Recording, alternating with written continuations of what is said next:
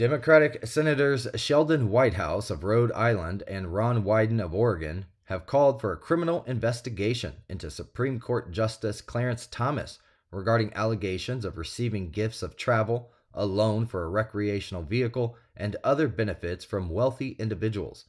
They have formally requested that Attorney General Merrick Garland to appoint a special counsel to investigate potential violations of ethics, false statement, and tax laws by Justice Thomas.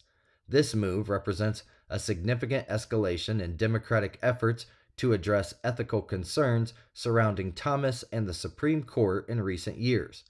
Senator Whitehouse, a member of the Senate Judiciary Committee, noted that this request may be the first of its kind involving a Supreme Court justice, the Bulletin has reported. Senator Wyden, who chairs the Senate Finance Committee, joins in this call for further scrutiny.